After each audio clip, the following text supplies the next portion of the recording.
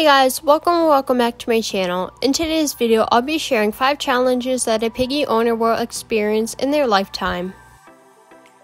Number 1. They are messy. Guinea pigs are extremely messy animals. They pee and poop everywhere, and unless your guinea pig is fully litter trained, you'll need to spot clean their cage every 2 to 3 times a day and fully clean them every 1 to 2 times a week or even more.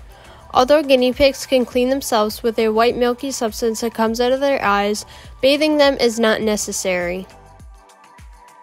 They can be sick their whole life, or they can be healthy their whole life. You might get lucky and have a guinea pig that never gets sick, and you never have to bring them to the vet, but that is the total opposite of owning guinea pigs. Once in a guinea pig's lifetime, you'll probably need to bring them to the vet, either just for a checkup or maybe just to have a professional nail trimming.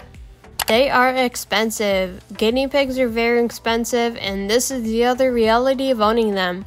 A trip to the vet just to go in is about $70, and you'll probably see the expenses go up as you are paying. $200 or more per vet visit is possible. This is not all. You'll need to pay for the hay, possibly every month, pellets and vegetables, and of course extra toys and hides for them, along with treats or fleece bedding. No matter what, you'll end up paying a lot of money for guinea pigs alone, and not just for the vet bills.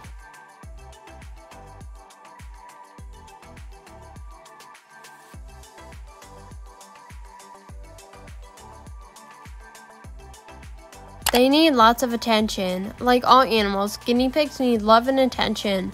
Although they might have a piggy partner which they would love and cuddle with and play with, they definitely need some handling, and this way they can get tamed and they will know you better as a human that doesn't harm them but loves and cares for them.